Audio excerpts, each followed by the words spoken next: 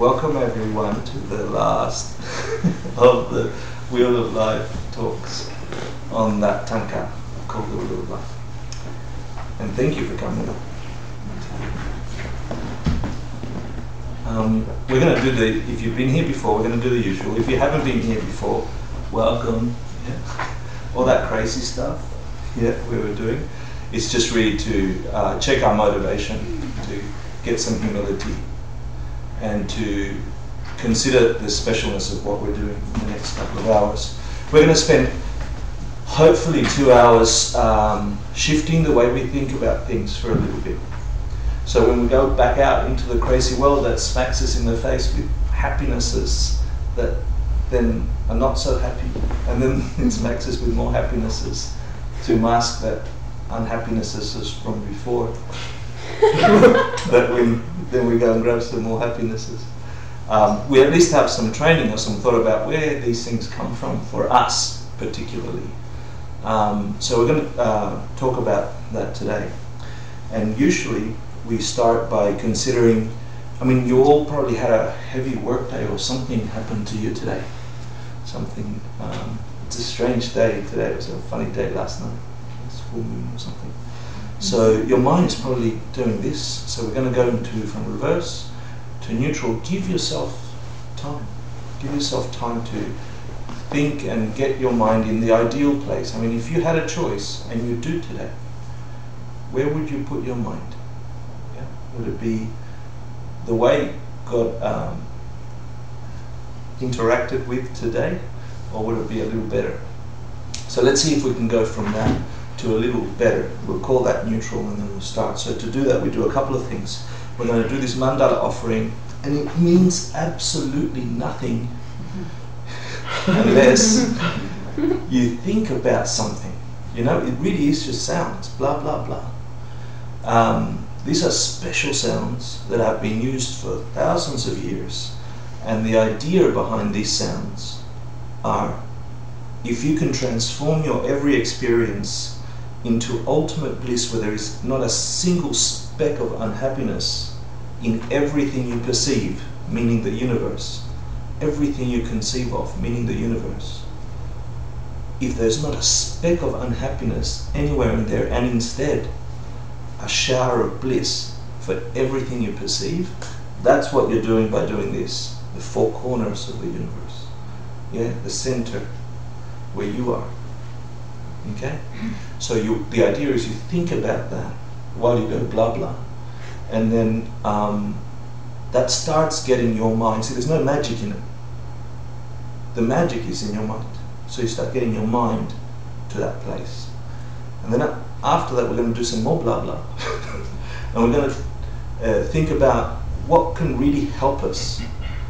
The next blah blah is about, there's some things that can help us get better and happier ultimately, and there's some things that don't. The next blah blah is about whatever those things are. And if you're a practicing Buddhist, they've got terms and whatever, but there is something and that you take refuge in that really does help you. So while the next blah blah we do 3 times, and that's again to get your mind into thinking. The intention is what matters. Your mind into thinking, what if I had faith again, hope again, possibilities again, logic again, that I could fix the stuff that's broken? And I don't mean the big stuff, I mean the little stuff. So I wanted to highlight that because it can become so habitual. Our minds just go, oh yeah, I know that, blah blah. Yeah?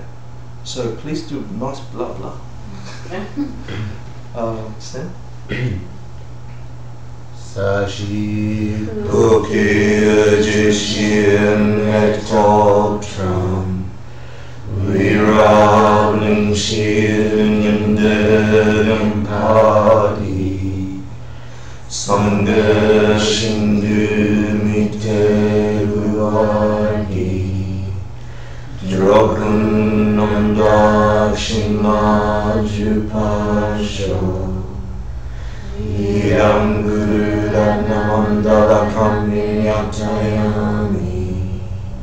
Sangye Chudam Soki Choknamba Janchu Bardu Takni Gyapsuchi Daki Jisung Ki Pe Sonam Ki Trola Benshir Sangha Drupasho Sangye Shridam Toki Choknam La Jamchu Bardu Dagni Kyapsuchi Daki Jinsa Gipe Sonam Ki Drola Benshir Sangha Drupasho Sangye Shridam Toki Choknam La Jamchu Bardu Dagni Kyapsuchi Daki Jinsa Gipe Sonam Ki Drola Benshir Sangha Drupasho.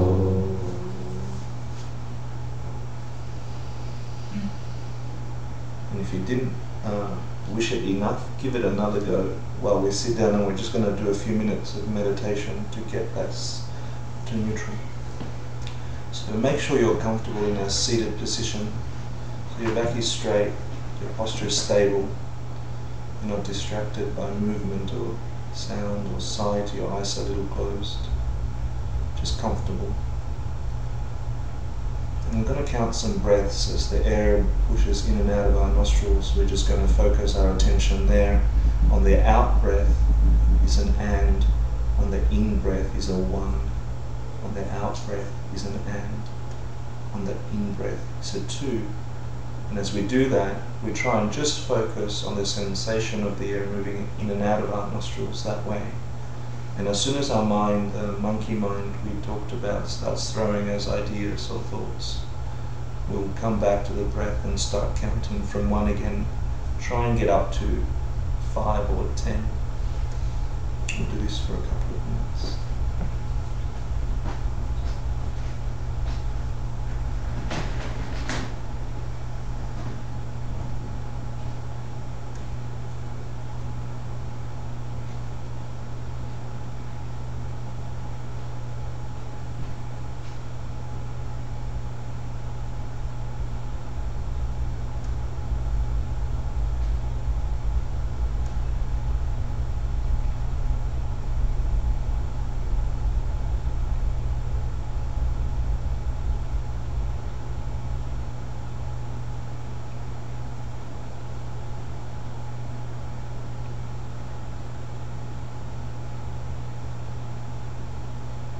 Try again and focus a little harder on just the sensation at the tip of the nostril. Feel the warmth and the coolness of the air, if you can tell the difference as it moves up and out.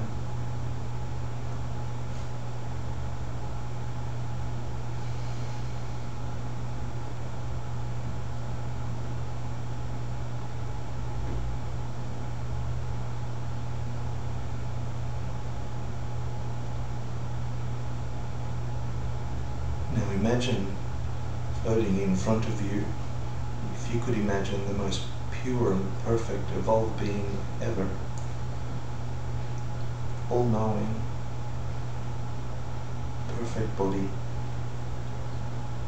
a body that doesn't harm, that has no suffering at all, and a mind that's pure and understands everything. The closest you can come to that, if you can picture that being in front of you, what you see in them is you. Your mind is seeing them. In that sense, they are you, the most evolved aspect of you. Ask them to come and sit in front of you.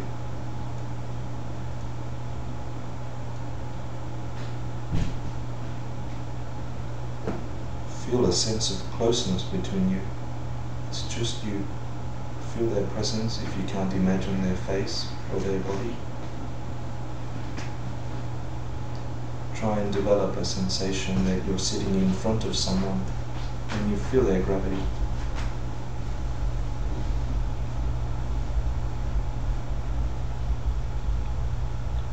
Now bow down to them humbly. They are the most perfect aspect of you. Humbly hope that you can become that. and offer them something beautiful, heartfelt, whether it's something wonderful you've done, some hope that you've moved towards, or some goodness you've done to another person or people. Some purity, offer that to them, or imagine the most fantastic scenery, the most beautiful flowers, whatever it is, and then multiply them by zillions covering the whole of space, and offer that to them.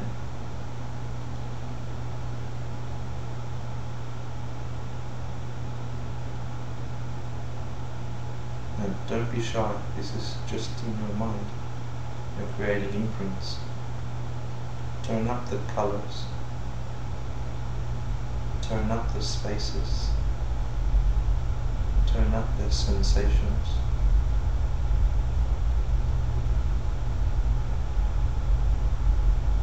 And enjoy. Watch them accept it happily.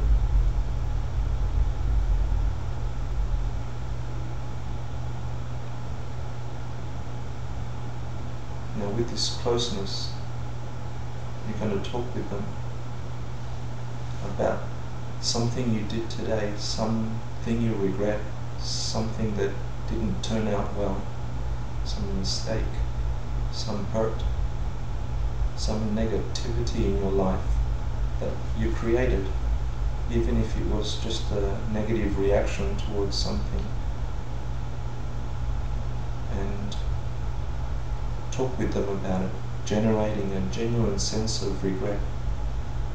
If the idea of karma is true, then you've just harmed yourself by reacting negatively towards someone, hurting someone.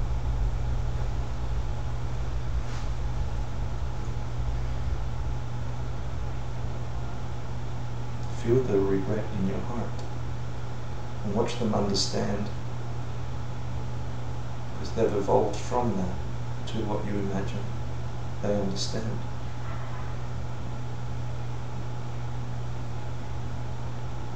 And make some kind of commitment that for a time you'll try not to do that action again.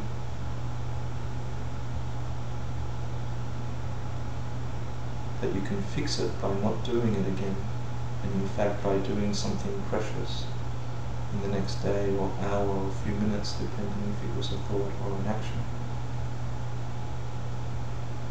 Make a commitment that you'd do something to fix that, even if it's apology. Now we'll do the opposite to that. Imagine the most precious thing you've done today, the clearest thought, the most open-hearted action, the most correct view, the tiniest thing or the largest thing that touched somebody so much that you know it'll impact them positively. You've done some goodness. It's in your mind, and it's in the world that you perceive. Let it grow. Rejoice in that, feel that sense of awe and wonder if that thing were to grow and multiply. You've done a goodness. Sit with that feeling for a bit. Connect with that being in front of you. They also know that.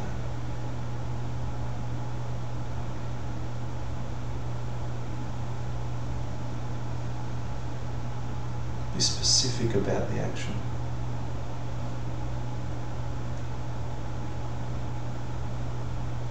Now imagine that just like you, there are countless beings on this planet, as rare as it is, but there are, who have done a similar goodness or a greater one, who are trying to move to a place where they themselves create a place that is full of goodness and happiness. There's no more burning. There's no suffering. Today, people meditating, taking action, correcting wrongs, healing people, hugging people.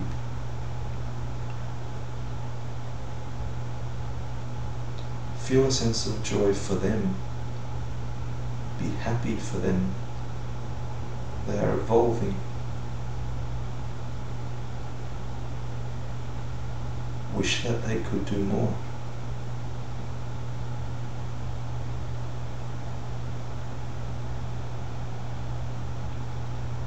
Now amplify that feeling without being in front of you. Let it grow. Don't be afraid.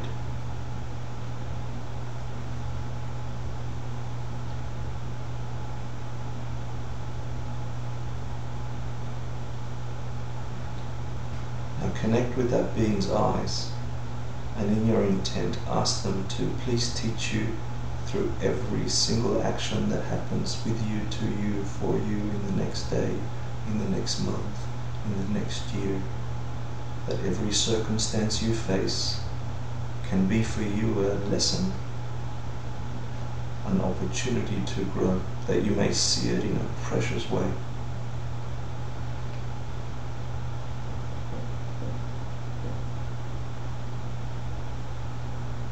That intent is you. It's possible. Ask them to help you and guide you.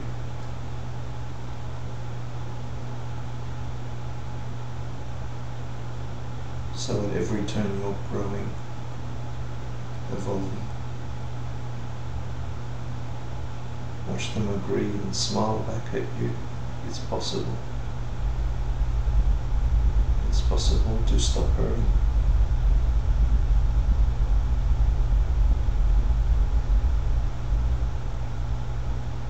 Ask them to please stay. This being in front of you and what they represent. Ask them to please stay until you reach a place where you are like them.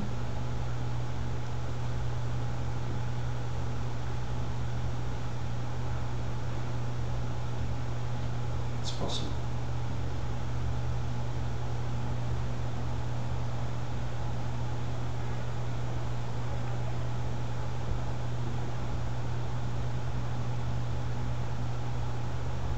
Don't be afraid of that sensation. Let it sit with you in your heart.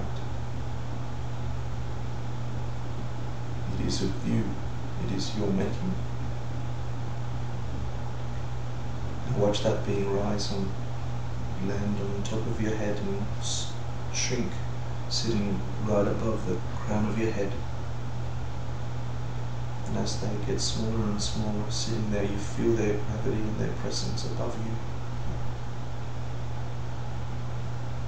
If they're made of light, feel that sensation of light, that warmth at the top of your head, at the crown of your head, and all they represent, sitting there for the entirety of the class and beyond.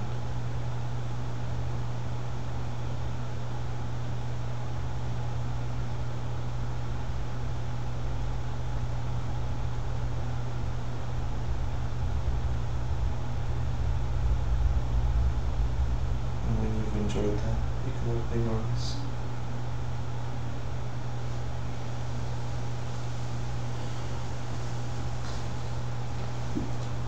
So welcome all the people.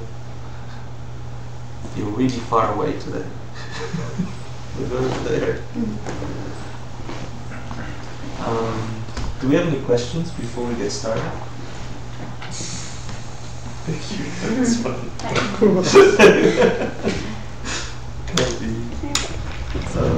No questions. Okay, can we remember where we were last week? Can you remember the last thing we did last week? To me, that was special. Anyone remember? The bardo. We talked about the bardo. Yeah. What's the bardo?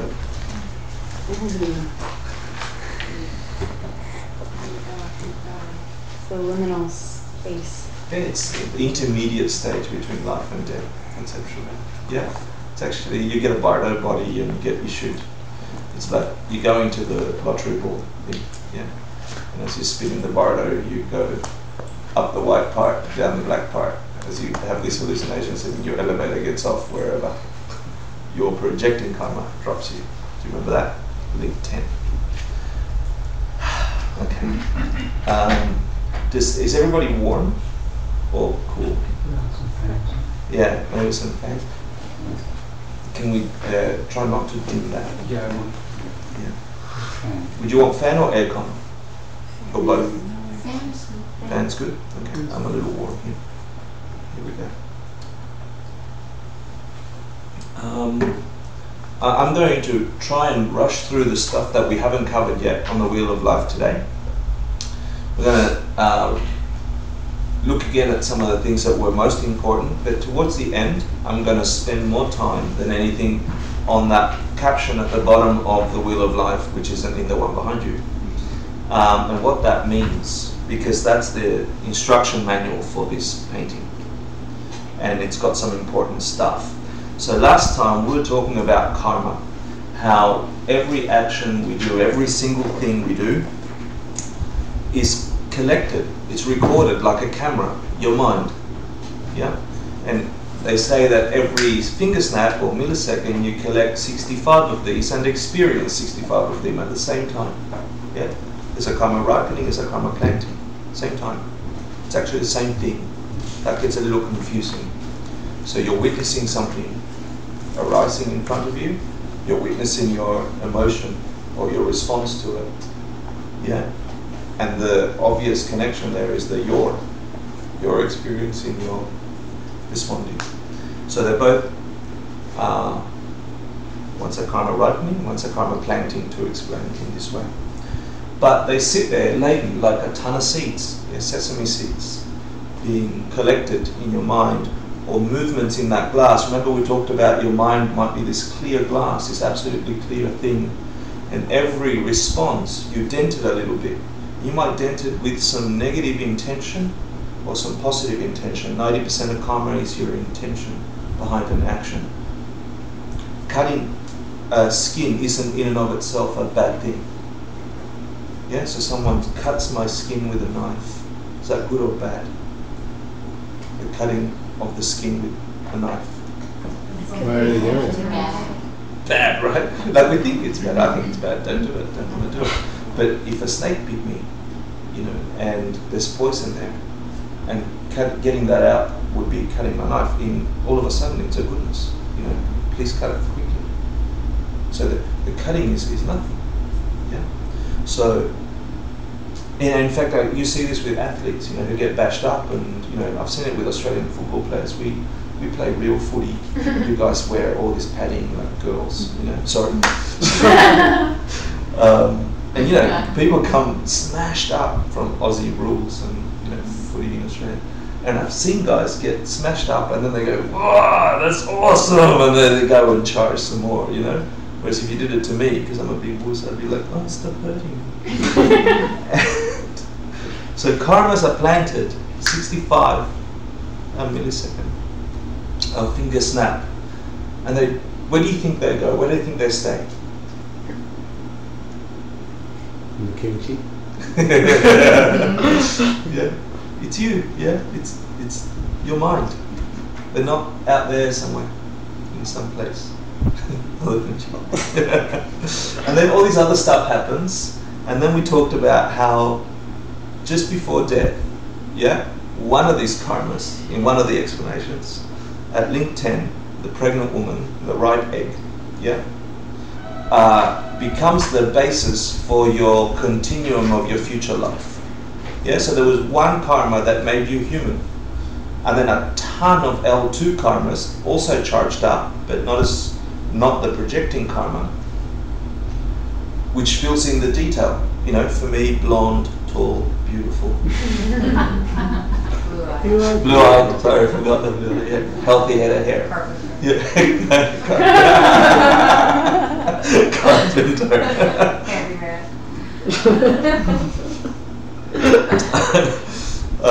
So there's one projecting karma, and it seemed really unfair, right? Like it seemed like all that work that you put into great practice, you know, because then the book by Pabonka Rinpoche we talked about last week, there's 3 volumes of Pabonka Rinpoche's Liberation Thrust in the palm of your hand, said that, you know, even if you've been the best practitioner, kept all your vows and done all the best morality, a moment of anger at this time can get the wrong karma. That throws you into a hell realm or an animal realm or some other realm of existence. We'll talk about getting over there. Sounds the language for this stuff is weird, you know, because we have to talk about it nominally and talk about it ultimately. It's interesting. So one karma projects your next life. The next, or a bunch of L2 karmas or other karmas were also charged up. Charged up by what mainly? Out of all these other links, do you remember what mostly charged them up? Because these karmas are just latent there. Yeah, in the Buddhist point of view, that you could have Aryas walking around, our hearts walking around, who have had the experience of seeing emptiness directly. They've still got a bunch of latent karmas that aren't popping off into suffering. Yeah? So what have they done? They've stopped something in between L2 and L10, link 10. What a feeling? It's actually the thing that the feeling produces. Desire. Good. Desire. Good. Initial desire and then craving. Yeah? Links 8 and link 9. They're called the nasties. Yeah, good. So that is what charges them up. Yeah? These, and then everything here, because it starts from link 1, which is, link 1 is? Ignorance. Thank you. Everything is laden with ignorance. Ignorance of what? Where things are coming from. Not knowing where things really come from, right?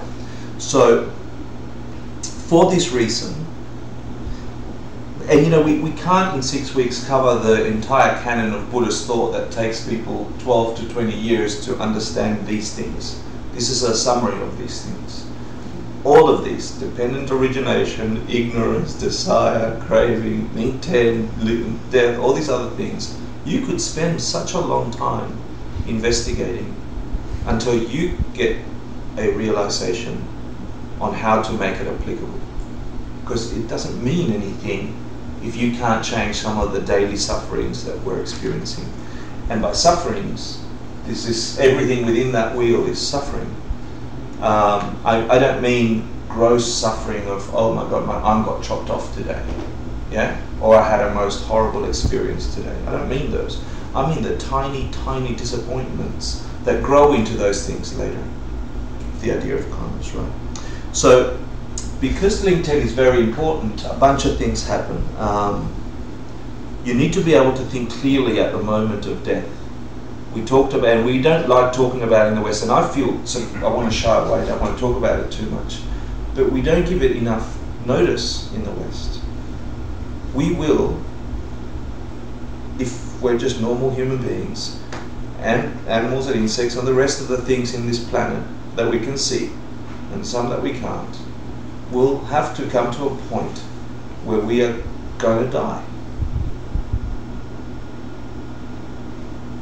And at that point, hardly any of the things we've ever done will matter. Hardly any. Like, did I really choose the right ice cream the other day? Mm-hmm. Yeah? Was that career path just the right one for me? Yeah. Did I trek correctly through Nepal? You know? Or did I wear bad footwear? You know, your mind focuses on these crazy things. I mean, how many things has your mind focused on today? How many of them were really meaningful for you?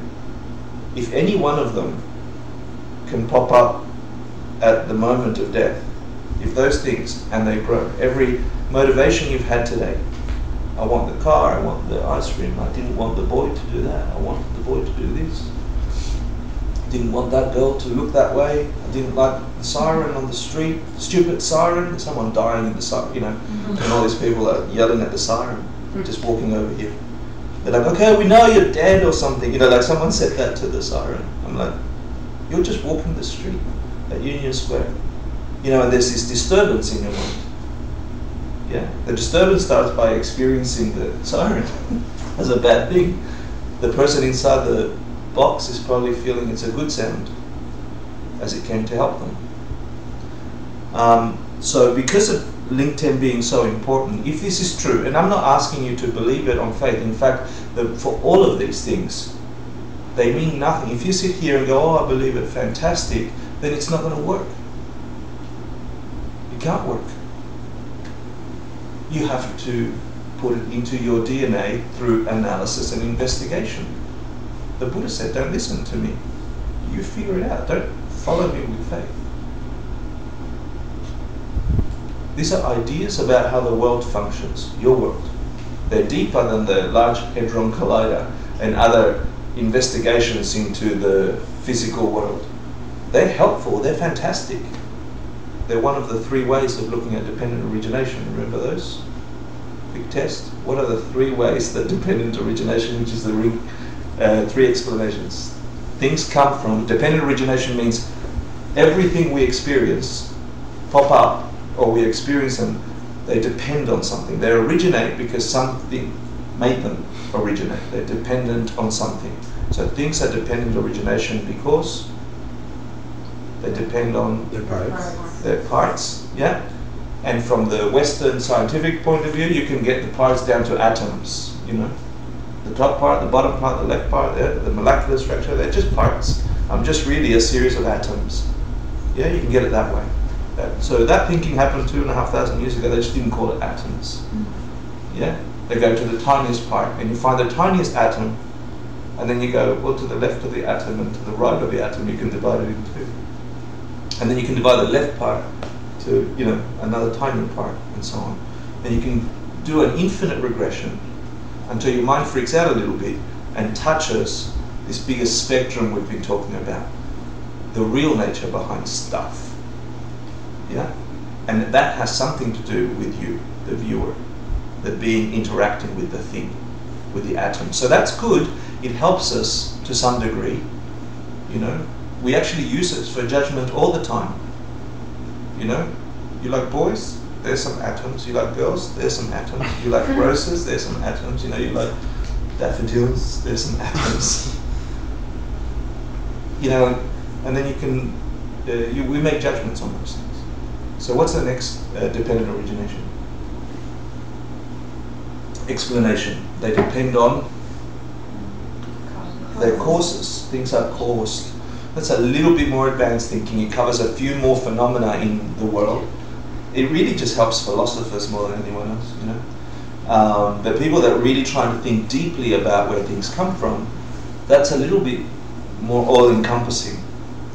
Because it doesn't just say, it agrees that there are parts, but things are dependent on their causes, then gets a little bit more complicated, and it takes a lot more brain power to think about the real causes of a tree.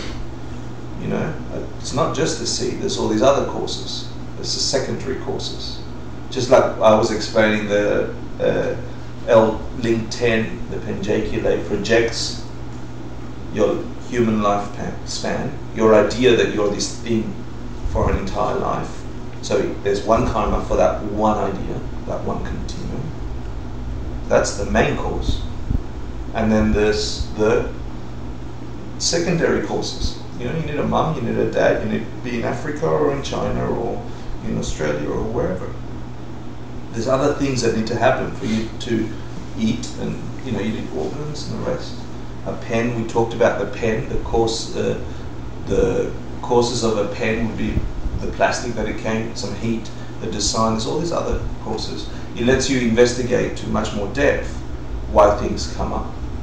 But it still doesn't explain everything. There's some holes to reality, because when you apply that thinking and you try and say, okay, so I know exactly where pens come from, I know exactly where boys come from and where girls come from and the rest, it still doesn't make everything work.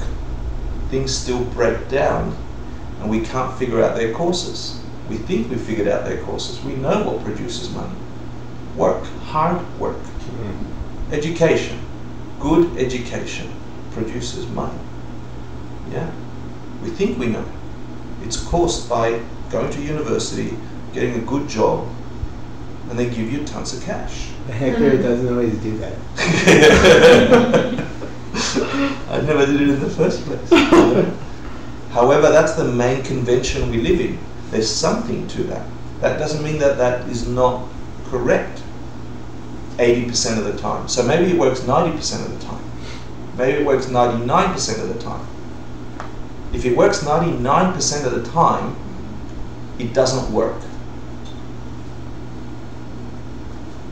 It's not the cause. It can't be the cause if it works 99% of the time. Because a cause must produce the result how many times? Always. Always. So then there is something else. And look, if you can, there's another analogy. It's like peeling layers of gauze from your eyes. Imagine you've got 10 layers of gauze covering your understanding of this world we're in. And each time you get a bit of wisdom, so things depend on their parts, you've peeled off one of those layers. You've got a better understanding. Oh, I can figure out how things work. Yeah? Things come from doing other things. I've peeled some of it, but they work, they function, they help you. But then still things turn to mush. So then we can't figure out how things function all the time.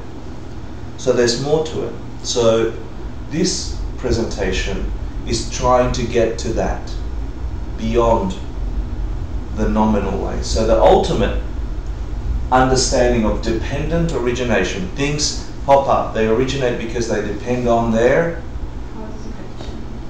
name and label. your perception. Good, name or label. Yeah? When you apply that explanation to dependent origination, it introduces you as the viewer, and everything can be explained. And it takes time, because we are not brought up to think that way. Yeah? Not only that, but we now have limitations that it doesn't quite match. That narrow part of the spectrum we're looking at life through. And by that I mean being human is one broadness of the spectrum. Then within that human we've got limitations on our senses, the 6 doors by which we interpret the things that pop up in front of us, the sounds, the smells, the touches, the tastes and the rest. We think we know where we stand. We think we know the house we live in. We think we know the texture of the pillow we put our heads on. How can we know that? We think we know the planet we're floating on in space in. How can we know that? If the retina at the back of your eye can only register certain degrees of light, missing ultraviolet and what is the other one? UV, and it's a massive spectrum. So not only are we in this section of the spectrum, but within this section we have limitations. But we interact with the world that way, and we think that's the world. And this is where the mistake comes from, why things don't work all the time. Because thinking that that's reality, our section of the spectrum, means we take action towards those things that are incorrect to start with. So we're going to get back an incorrect result, an incorrect experience. Yeah? Every action has an equal and opposite reaction. So we're going to have some action laden with ignorance of not knowing the spectrum. It starts that way. And then it goes through your senses and the rest, and you have contact with the outside world. Yeah? And then, like Sam said, you develop a feeling from that contact. You know, here is the beautiful flower. Yeah? And you're looking at this. You've just made contact. If you've got really good nose, you can probably smell it. It's a beautiful smell for me. You can all see it, right? It's red. Right?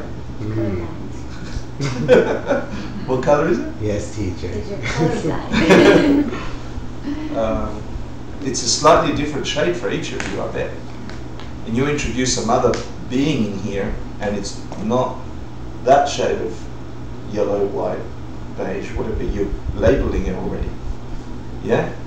The way this rose exists, according to the highest view of dependent origination, is dependent on your perception. Yeah?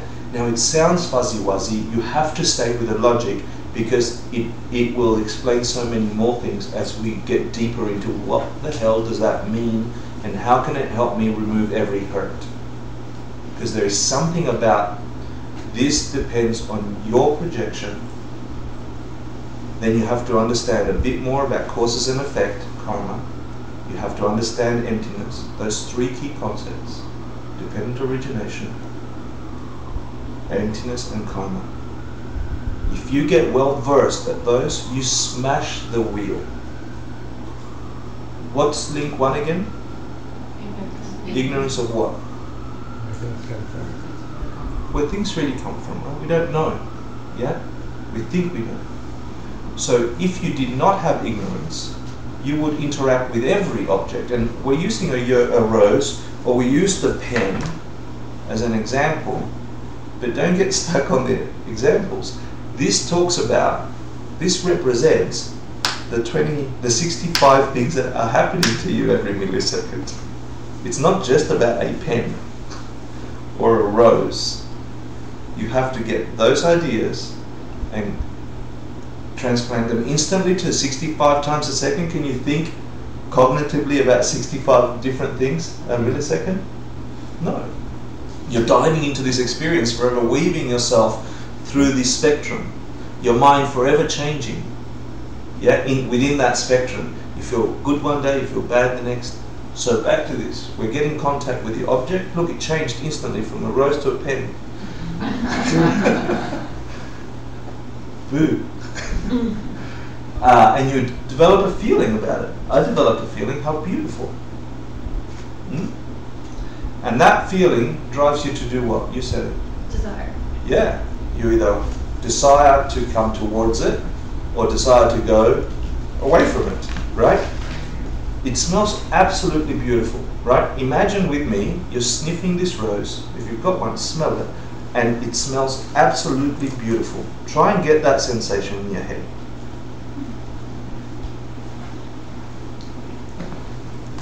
A dog peed in it.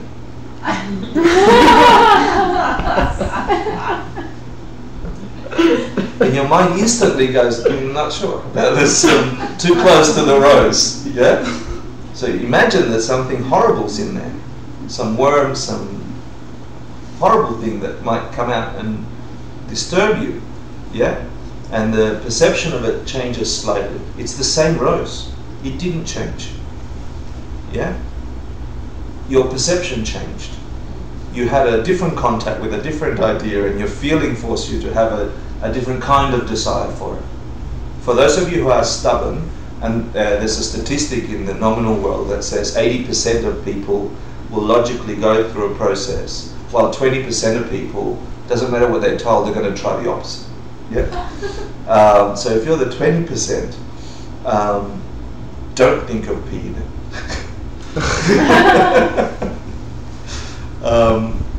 So this link 10 is very important, and that's why in Tibetan it's important to make sure that the body at the point of dying is in a peaceful space, and that the person passing away, if it's you, should try and recall as many of the good experiences and the goodnesses, like we did in the meditation before, as possible, as genuine as possible. Because the more stable that mind, the more peaceful, the more likelihood is that that would be the type of projecting karma. I mean, they talk about, in the book of Living and Dying, not to get somebody too cold too quickly after they've passed away, because their consciousness is still connected with those cells, yeah, with the sense powers and so on, for up to 4 to 5 hours after the moment of death. And so if they get a quick cold sensation, they might want a wish, they'll get a feeling and a desire for warmth. And so if the karmas that are being collected at that time are warmth, they want warmth and warmth and warmth, you know, they say you could end up in a hell realm experiencing too much heat. Yeah? And if you're angry, even worse. Well, that intention behind anger, that hatred or whatever, forces you to have that kind of projected life. So if while you're dying, like, could you have the desire for understanding how reality works, and that Absolutely. desire would amplify into a really, really strong perception of how reality works. You can, yeah. There are practices that you do at death. I'm not well versed at them, Mhm. yeah. Po, I think it's called, Mike, is it? Yeah. Yeah. And they let you have that experience at the moment of death. But it's like playing the lottery. Yeah. You know, I mean, there are monks and nuns in monasteries who just practice every night. And look, all death is, we'll talk about this, but you've all been here, sorry, yeah? It's a shift in perception, yeah? If things exist because they're dependent on your perception, then everything that changes is a shift in your perception. Like we changed a beautiful rose that opened up a lot after I told it it had weed.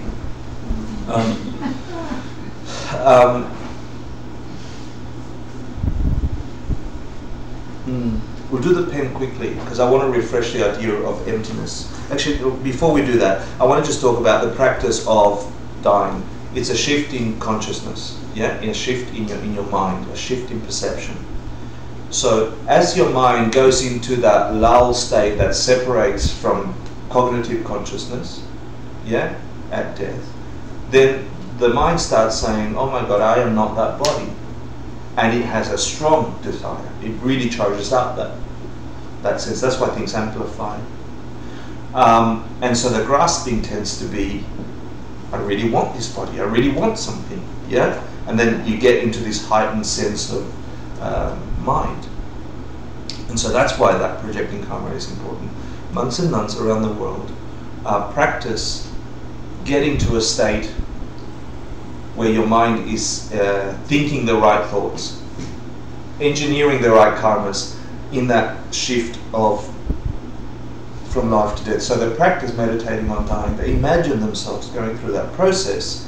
Why would you do that for 20, 30 years? It's rehearsal. It's rehearsal, yeah? It is the only certainty we have on this planet other than taxes for some. That's not really a certainty, you know? Does anybody know anybody that lives 100 years? I mean, I know a lady, 103. People come and comb her hair. She can't remember anything. Her mind is all over the place. She's happy. Everything they bring her makes her happy. She's happy. She's going to die soon.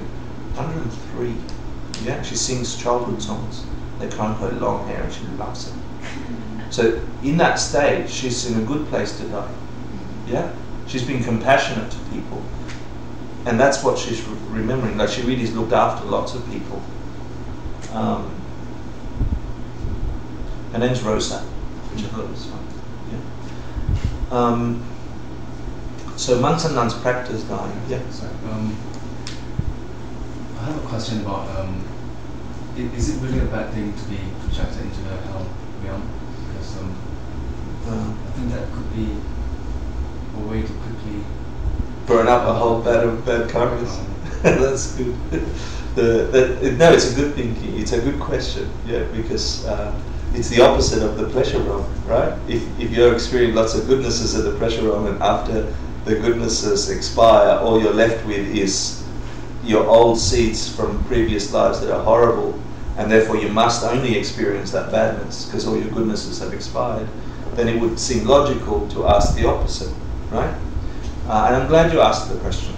And obviously I'm stalling because I'm trying to think of an answer. No.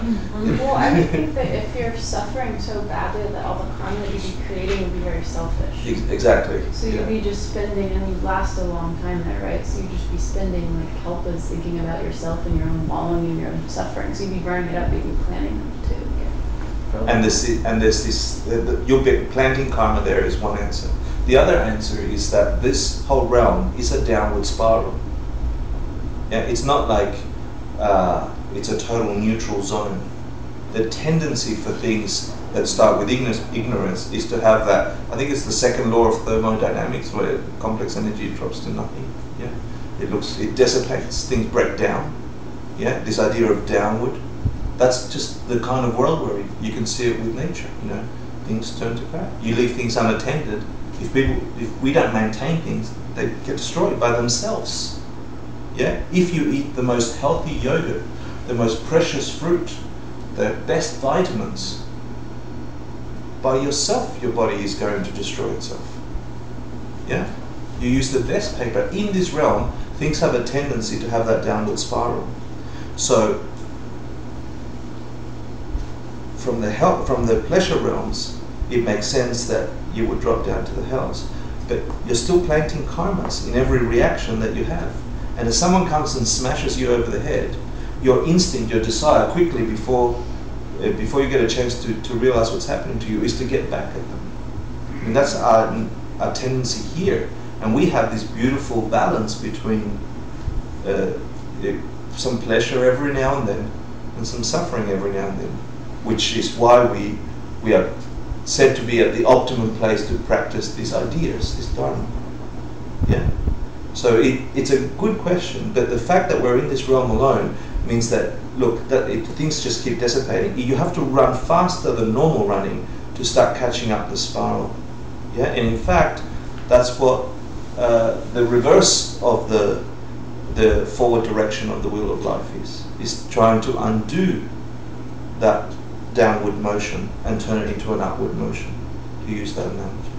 Yeah, does that answer at all? So when we are a pleasure being, yeah, do we plan karmas? We don't really create more good karmas. Well, it's just. Do you remember how we end up at the pleasure realms? You like meditate in the formless realm, right? Yeah. And you habituate your mind. Yeah. So you habituate your mind through sort of I don't want to say useless meditation, yeah, but meditation that really doesn't have too much virtue in it. Yeah, it doesn't. It's so you might focus on your breathing for 20 years. It's neutral. Yeah, it's like, ugh. But because you're not planting negative karmas, you're not harming beings. Yeah, you might have some good intentions as you sit there and go, I'm going to really try and figure things out, but you haven't quite cracked the code, quite tried to figure out exactly how things work. You've just focused on a non-virtuous object, which is your breath or a flame or something. You're going to get some benefits from your intention, but the results of that benefit are still caught up because you haven't cracked the code, are caught up in this downward spiral, which means all the karmas are ripening and being used up. And then all you're left with is the stuff from previous lives that, or before you started doing that meditation, that were less virtuous than good. I mean, if you had to count today, really, really, really, how many of the things you've done I'll go in reverse. A good karma, a really, really good karma, has 4 parts.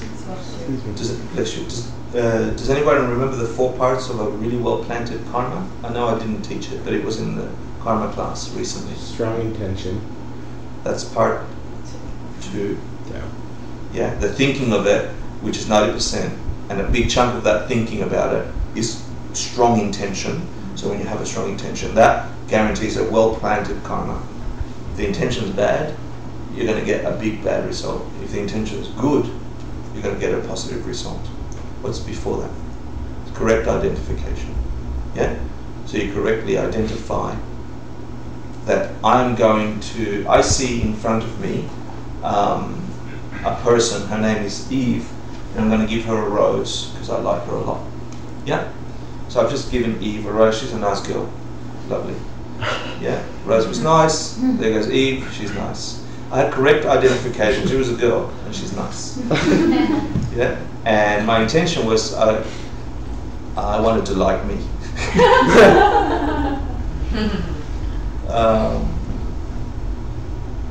Is that really good for Eve?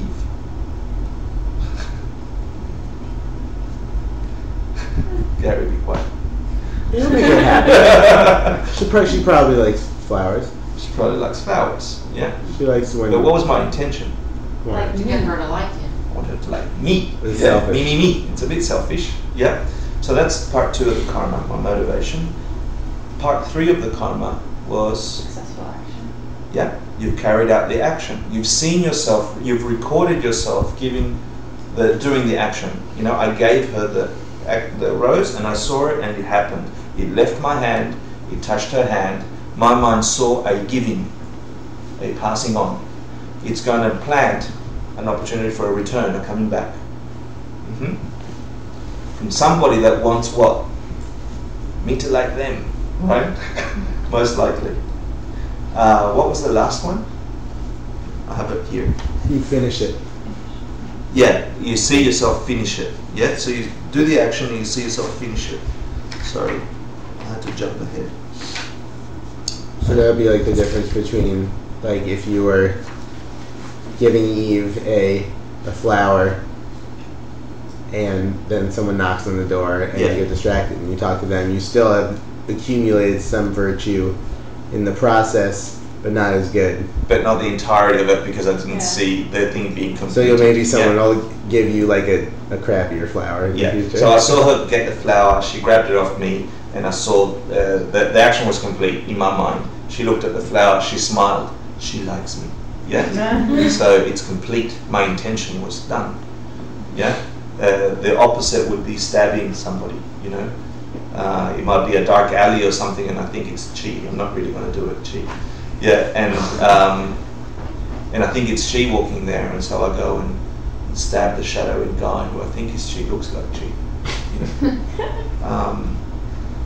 But if I didn't actually see him, you know, I stabbed somebody, I did the deed, but if I didn't actually see his face, if I had some tiny bit of doubt in my mind, because as I left the alleyway or ran away, I heard Chi's giggle somewhere else. And I'm like, oh, you know, or he could just be giggling because he's been practicing power, and so at the moment of death he's like, oh, this is awesome. Yeah, but anyway, that's another story. So, how come we were talking about karma?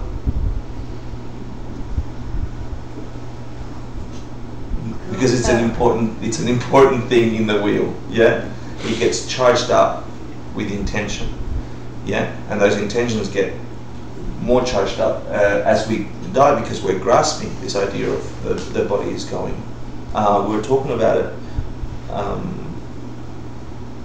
for planting karmas in the hell realms as well. Yeah, I mean, those things don't happen consciously; they just happen. Yeah. I'm totally lost as opposed to where I wanted to go. One thing we covered is, remember the idea of layers that I said earlier about, you know, we're just uncovering a different, and all of these layers that we're uncovering have depth to them. The idea of karma, you can study that for 10 years, 5 years, and still not fully get it. It's actually one of the most hidden phenomena, they say. But there are some rules. You know, there's the top 10 most horrible things you could do that guarantees you some negative experience. Now, doing some bad towards someone or doing some good towards someone else, is that how does that guarantee you a negative experience? Let's take the example of the rose with Eve. And I did just an average karma with her, an everyday karma with her. Just like I wipe my face with a towel in the bathroom, it's all about me, really. You know, it's like I'm using a bunch of human lives. You know, some people collected cotton in the middle of nowhere, you know, who are struggling at $1 a day, being shipped over to a Walmart, you know, etc., etc. I don't even think about all this stuff, all the goodness that it took to get that towel into my bathroom. And I grab it and wipe my face. It's a lot of taking today for me, when you look at it in that way. Yeah, we are so used to it, we think it's neutral. It's not neutral. It's not normal to have a bunch of cotton weaved into something beautiful that can, you know, remove the sweat or the wetness from you at your leisure. It's not a natural thing. It's not a given right. It takes people's lives and breath and effort. In that respect, it's using a bucket load of good karma to have that experience. A bucket load. Just wiping your face in the bathroom, turning the faucet so the water's not brown.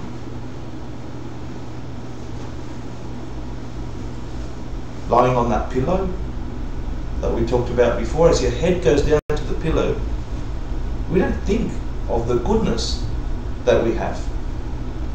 It's not normal, this human experience we're having. You know, I mean, like, really nice glass for really good soda water. Or tonic water. Tonic water. We talked about doing ignorant bad, good karma over there. What would so with those 4 components, meaning there's the object, the correct identification, there's my thinking about it, which is the intention, and then it's got all these other things. Then there's doing the deed and seeing yourself complete the deed. What would be the best way to do that? Now we're still doing that in the shitty part of the spectrum. We're still doing it with this view of the spectrum, ignoring the real way things work. Yeah, we're doing it in this way. So what would be the best karma I could do, the best action I could do towards a being that I experience as lovely? If you think about emptiness, you could have some compassion. Yeah, that would start rising that feeling. Your motivation gets a little bit more charged up. That would get some really good results. How can you get an ultimately good result? Hold the 3 spheres in. That's What were you going to say? I was gonna say that you would, in the correct identification of Eve, you would correctly identify her as a being that Dependent on her loveliness is dependent on all of your past deeds and habituation to even see Eve as you see her, and therefore recognizing her emptiness. Awesome. And then the rose you could be giving to her, everything about the rose you would realize is completely dependent on all your past habituation and action to even identify it as a flower. And all the goodness that comes along with it is all your identification. It's all coming from you. And then you, as the giver, are appearing as Hector, the dude. Yeah. Who, Blonde. and you're only seeing blonde, gorgeous. Oh my God, so pretty. and you realizing the way you are appearing, how you're feeling in the moment, is also entirely dependent on your past action and habituation, and all of that Forced upon you by you're thrust upon you by your past deed and habituation. So in that moment, you can remember that all parts of the transaction, the 3 parts, the 3 spheres, have no nature of their own, and they could really be anything. So in that moment, you can be creating causes for everyone's enlightenment by what you're doing. Perfect. So now that's an infinitely good karma. Yeah, you got a bunch of them by the time L10 comes about, and the compassion, actually, which Mia said, is a good way to stay in the human realm. Yeah, the more compassionate your thoughts is a good way to stay in this realm. Now, do you stay in this realm? Are you reborn in the human realm after you die? Are you reborn in the human realm? Can you be reborn? Can you be reborn? You can take another verse. You can't be reborn like we think of reborn in the West, right? Like It's a shift of perception. Yeah, that makes you see yourself having the experience you're having right now. This is a different way of thinking about stuff. It's not going to come easy. You have to hear it many times. So all of a sudden, the giving of a rose has planted the causes for a most magnificent result. The key there was understanding that things don't have a nature of their own. There's a wisdom to that. It opens the eye of L1, of the blind person. It gives sight to the person in link 1. Link 1 is a blind woman with a cane wandering the earth, unaware of her reality, like us. We think this is reality. What we experience is reality. We even think it within the human realm. We think towels are normal. We think pillows are normal. Running water is normal. Yeah? We think Giving roses. giving roses is normal. Having roses, seeing roses, absolutely. Yeah? We think this is normal, just within this realm. Can I backtrack? I Yeah. got a little confused what Sammy said, but if you're giving a rose because you want Eve to like you, Mm-hmm. that's not planting good karma, isn't it? I mean, you should be giving it to her because you want her to be happy. Correct. That's better karma than wanting her to like me. There But still is. wouldn't wanting her to like you be like grasping? I mean, Yeah, that would be all yeah. the negative karma. But why do people give roses most of the time? Because they want people to like them. Slightly. But also, she got a rose. I saw myself Or to giving make her. them happy. Yeah. Yeah, or You to make make her happy, so she'll like you because you made her happy. Yeah, any of those things. But it wasn't done with wisdom, what I'm saying. No. It was done with a blind woman. Yeah? Right. So we think it's a good karma. But it's not. It's not an ultimately good But karma. it's not like punching. It doesn't get us out. It doesn't get us out of the wheel. It keeps us in the wheel. Right. Yeah? So it's a good thought. You can do an infinite level up. I'll just throw her a rose because her ex gave her a rose and I want her to be my girlfriend. I still gave her a rose. I still see myself giving her a rose. It's better than not giving her a rose, and it's better than throwing rocks at her. But it depends. But it depends on my intention. The intention is what will come back. What if Eve really loves rock? I really like rocks. You've got to say it. I had asked that question before, and I'd gotten a direction that was a little different. I guess that the Dalai Lama said that he's intelligent. Did he give you a different answer? Well, What would he do? I was told that that's what the Dalai Lama said, Okay, so I that's good. didn't. Yeah, I got the answer through someone else. But they said that it was a Western idea to feel that you shouldn't have a reward for what you give. That it's intelligent self-interest to Yeah. expect the give and take. Yeah. So it's okay Yeah. to want something in return for a gift. But what does he Yeah, want? What does he explanation. want in? No, but what does he want in return for giving? What You does? shouldn't want anything if you're for really good karma. No, No. You want I want enlightenment Yeah. as fast as Well, possible. enlightenment, yeah. But Yeah. you shouldn't want expect Eve to like you. Well, then Right. what he's done is like made me happy, and then if he knows that he'll be happy in return, he's just doubled the amount of happiness in the room. Oh, that's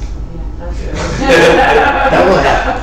Yeah. But I was using it to highlight that it's an okay karma versus a great karma. Yeah. Oh, but my understanding is that like asceticism or becoming a martyr is not the goal, and that doesn't actually Definitely bring not. anybody No. closer to anything. But we said that on class 1. Remember, we said the Buddha and everybody on the path wants something. They just don't want it with the pig and driving the want. They want, I mean, a Buddha in a Buddha paradise, which is the ultimate result of all these actions, sits there wanting for suffering to end. That's a wanting, yeah? They understand that it's in their perception, in their self-perception, yeah? Which self? They also understand that there is no self separate to the one that they're perceiving. Yeah? And that's where my understanding of the Western idea of self and selflessness gets mixed up. There's no self. There's no self-existence. You know? So, I agree, and I don't think it... maybe I said it wrong or something, yeah, when I was answering. I was just asked another one of my teachers about enlightened self-interest and like the difference between that and self-aggrandizement, which would be like, I want, like self-aggrandizement would be like, I'm giving this to you because I want you to like me. That's from like, you're going from like tiny relative you know, when you're doing that. You're going from like the ego with a little e. The one that still thinks that it's self-existent. Yeah, the one that thinks it's like, you know, Sam always was Sam, always going to be Sam. I'm hopping from life to life at Sam, like, and but then the enlightened self-interest, when you're performing that action, knowing that you're going to get a good result, is from that part that does not, from the perception that does not really see a separation between you and I. So, did that make sense? Okay, cool. Before we finish on karma in 5 minutes, because we're talking about karma, there is, you can pack really, really good karmas, intelligent karmas that understand the ultimate nature of things. When you do that, you can get closer to experiencing the bigger spectrum. And when you do that, then you know the correct action to do in the spectrum to get 100% of a result. That's the simplest way I can put that. Yeah. You can guess that there's 8 more bandages to come off by having a logical understanding of where things come from, dependent on my perception. So you understand and study dependent origination more. You might understand that there's 8 more layers of gauze that needs to be removed from your eyes, but you're only up to layer 2, but because you've removed a layer or 2 of understanding that the way we think things work isn't in fact the full thing, when you get that sense, you know that there's maybe 8 layers left. And so with that logical faith, yeah, with that understanding, then you can do some correct action, hoping for the best, but with intelligent information in your head, which will drive you to remove the next layer and the next layer and the next layer. You're only going to learn the path, the graduated path, we talked about that last night, gradually, in stages. There's no way that today we can walk out of here and have a perception of the towel and the faucet and the pillow and the sheets and all these things and think about them coming from our own projections, forced upon us by our past karma, because things don't have a nature of their own, because if they did, everybody would see them in exactly the same way. We can use those words and understand them, but there's no way, unless you are not the people that are thinking that you are, experiencing that you are, unless you're not those, it's not normal in this downward spiral realm to understand that it's a bigger place. Similarly, when we talked about there is no penness coming from this thing, and a dog will pop in here and see a chewable toy, for you to believe me that the ultimate nature of reality isn't self-existent, that you can stop aging and you can stop death, like this says, would be asking a dog to sit on this seat and convince a bunch of other dogs to say it's not a chewable toy, it's a pen. And then all these dogs are looking at this thing going, it's no pen, guy, it's a chewable toy. Yeah? No, they say you could write with them. Now, I've heard, I'm a wise dog. Yeah? I used to hang around with the Dalai Lama, and I've heard him say, I've got an impression that if he does something, I can write with it. If I do that, I can write with it, with my paw, and have my dog girlfriend come and take a rose from me, you know? But then all the other dogs, because of the realm of experience that their mind is forcing upon them, they don't have a choice but to see it as a chewable toy. So for me to sit here and tell you it's possible, because we have the understanding that we do, the teachings that we have, it's possible, if this isn't a rose from its own side, a beautiful thing from its own side, that we're experiencing it that way, through our narrowed field of vision. If we saw the entire spectrum of this really was, what's emanating from this thing, if we saw the entire possibility of views upon this object, and not just our own narrow field, if that's true, yeah, then, and we know that to be true because when a dog walks in here, he does not see a beautiful rose, he might smell it and want to pee because it's green, you know, or a cat will want to chew it or spray it. It's not a beautiful rose to give Eve, and it's not a choice for them, and it's not a choice for you, and it's not a choice for them not to see this as a pen. They are forced to see it as a pen. And then we veered a little bit that humans are forced to see this way. And we can bring an Eskimo who's never seen a pen, but within a few weeks we can teach them and they'll know it's a pen. That's the realms, a human realm and animal realm.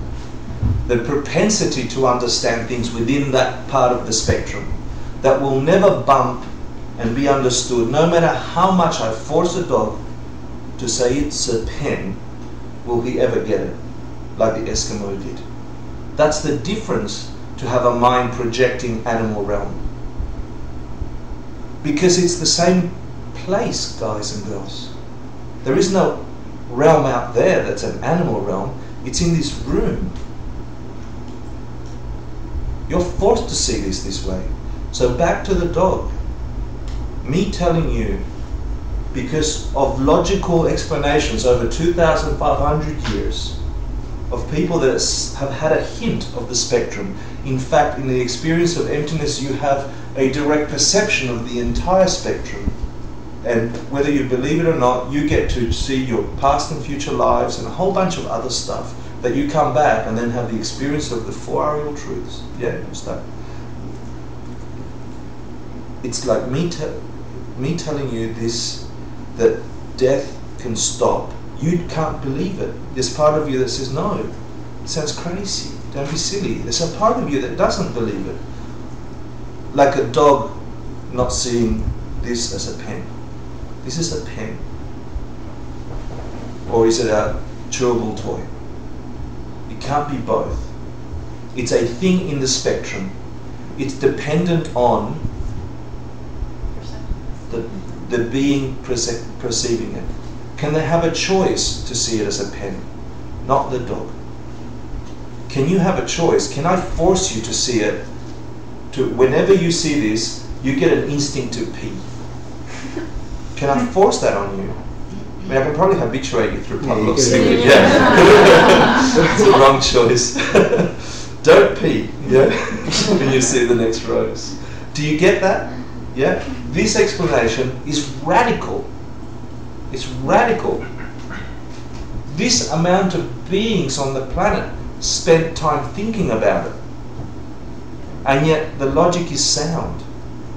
If you believe the pen, you must believe that every single part, atom, that you're experiencing as you turn your head and you see that wall, as you feel the sensation of the air from the fan on top of you, all of that is forced upon you.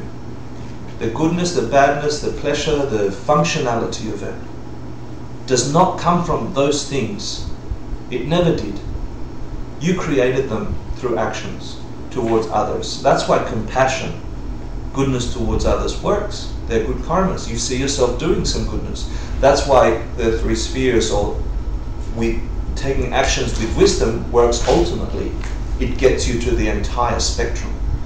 Yeah? Now, can you have a break and then we'll come back and I want to do the verse at the bottom. Actually, don't have a break.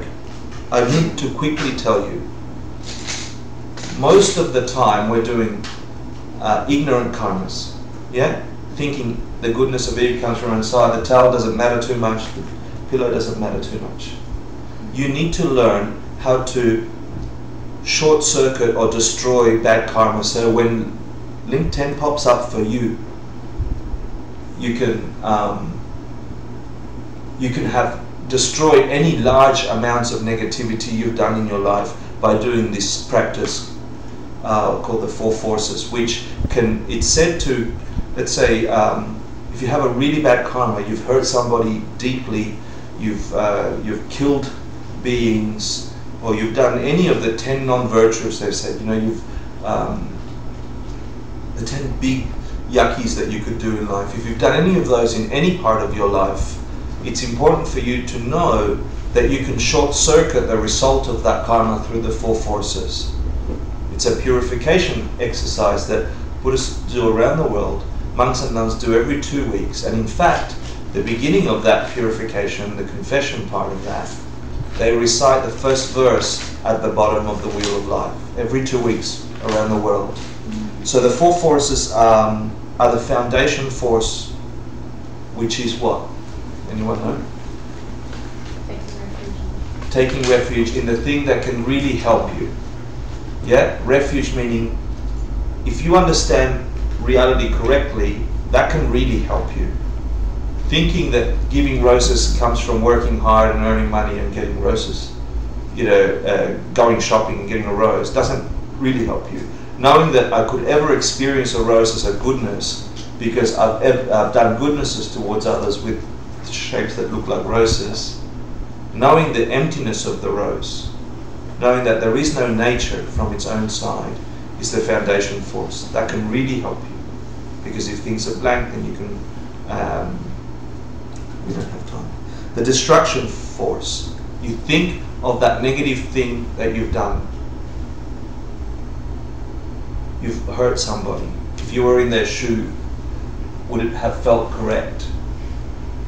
You know, you've harmed some beings, psychologically, physically, whatever. You think about that, what it's like, and you build that sense of regret like we did at the beginning of the meditation. That's part 2. That genuine sense of regret, meaning I just did something. I did something for a while that wasn't clever. Because that deed will come back to you. You've harmed yourself infinitely, and it will grow as the karma plans. It could be one of the linked 10s. So you generate an understanding of the empty nature of things. If things are empty and then they're forced upon you by your past karma, then this karma is coming back. That should give you regret. Like thinking you're having a sip of soda. That's poison. And as soon as you swallowed, you thought it's poison. As soon as you swallowed. I can spew it out, whatever, but I've got poison in me. It's the same feeling. You wish you hadn't. And then, the restraint force. This is probably the one that works things, makes things work, which is, you promise not to do that again. If it's lying to people constantly, I mean, and each of us have 3 big ones, or 4 big ones, or a few big ones, you know, that are our habits. They're the ones that need to be purified regularly. That's why monks and nuns get together every 2 weeks. They're trying to keep all those karmas clean. So whatever it is for you, lying, coveting, stealing, I mean, whatever the negative emotion that if it were turned around, there were people around you were feeling that towards you, whatever that is, and if it feels harmful, stop. Stop. Put some goodness in the world. So stop hurting you. If everything is forced upon you by your perception, all that stuff is you. Remember the last thing we did last week was the boundary view was here and then instantly it was out there? You're everyone. You're everything. Don't hurt yourself. So stop. Make a commitment to not do that again. Actively seek to do it. Choose one thing. Yeah? And then try and mend the thing you did, and that was called the antidote. So if you've taken life, do the opposite. Take care of someone or something or some being that is special for you and tend for it, care for it. Make its life precious. Make it your business that their life is precious until they pass naturally. Yeah? If it's stealing, coveting, do the opposite. If it's being happy that people split up, if it's being happy when bad things happen to other people, do the opposite. Look for people that good things happen to, imagine the happiness they feel and grow that. Or go secretly. This is the fun part of Buddhism. The antidote part. Go secretly without anybody knowing, because this is your karma planted in your mind for you. Secretly go and do some goodness that you know will make somebody happy, to undo some badness that you've done for you. Some precious thing, nobody knows. And there's some incredible bodhisattvas. Bodhisattvas is a long word for bloody do-gooder. Yeah? And there's some wonderful bodhisattvas in the world being very secretive and leaving things in places and giving things to people and planting little bombs around that explode with niceness for people. So they're very important things, those 4 forces. Now you can have a break, sorry, and we'll come back shortly with things.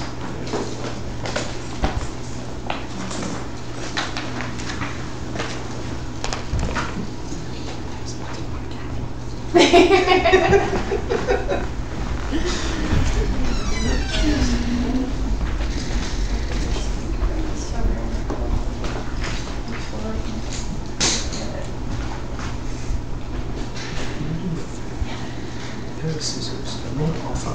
People want to remember the past. Oh, yeah, let's do that. Yeah, so Yeah. we usually don't ask them who wants to be part of it. They'll be tagged. Yeah. I command you. Did you just nag me? Yeah, I did. I'm the queen bee. You're the flowery. But my past deeds and habits are forcing me to see you in pairs like that. That's weird. My God, it's so crazy.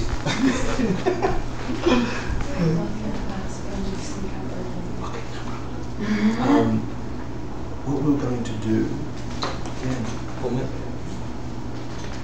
was going to hand out this night. We're going to do some things at the end. We're actually going to cut them into it, so people have these so they remember. If you can get me a pair of scissors, I'll do one now. And you got a choice whether you want one with a skull to remind you of this or without a skull. Yeah, no, it's plastic. I think. Oh, how nice. Yes, it is. I understand it, but I just the thought of it is Thank you. Check this out. Awesome. My artwork. Did you make these? There you go. That's the picture, huh? How nice is that?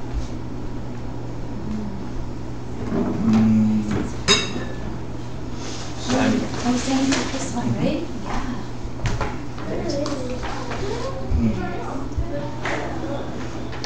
How are you? Good.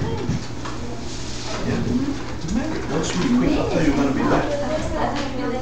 I got in at supposed to come in at 7 o'clock, but you went 10 to 7 and I took the taxi. Wow. Awesome. That's all. You're really bad. Now we've got to be, because we're going to plant an awesome karma now. Do you want one wrap or two wraps? Well, One tolerant or two? two. Awesome. Oh no! We have to have the right intention. Okay. You can be eating.